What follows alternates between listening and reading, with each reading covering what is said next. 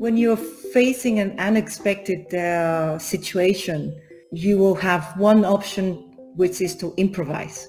As I recall, we thought we had a few weeks, and so we had to radically change what we were going to do because the students were going to go home in a few weeks.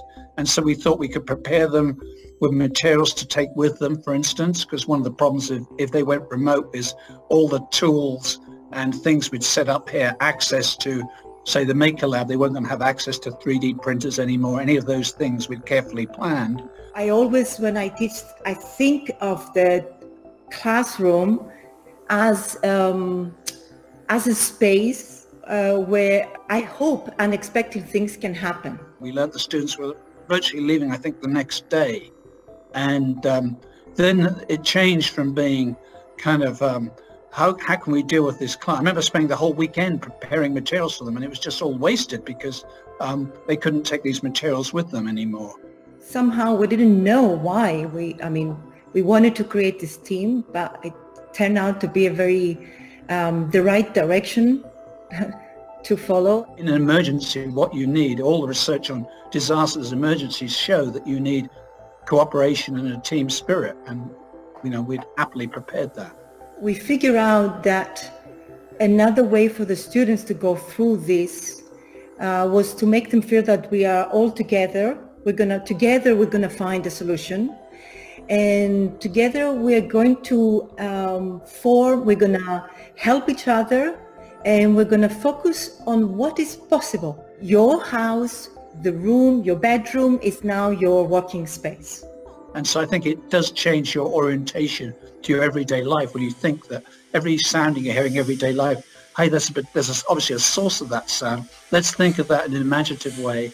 And could it be an instrument? And what would that look like? And I think that the students suddenly didn't feel that they are locked or trapped in their own home, but it was like as if this room was expanded, and now it becomes their new studio space. We were dealing with different time zones. We had students in China, in Thailand, myself was in Switzerland, some of the students were in California. I will see somebody that was falling asleep, and for the first time it was okay to feel tired in class. I think we got to share our human side during this time period, which hasn't happened before.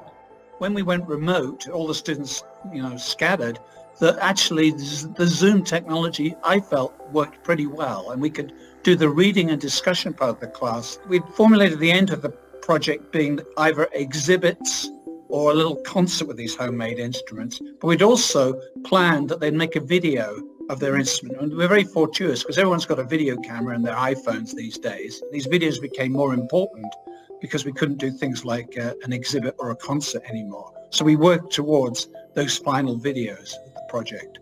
I would like to add that this situation, it was asking for improvisation, but it was also asking for stretching your imagination. You kind of learn from experience what works and what doesn't work. And what was so fun about this class was I was challenged to do new kind of things. So that took me out of my comfort zone. We're going to teach this class again. I asked myself, what have I learned from that experience? How can we do things a bit better and differently?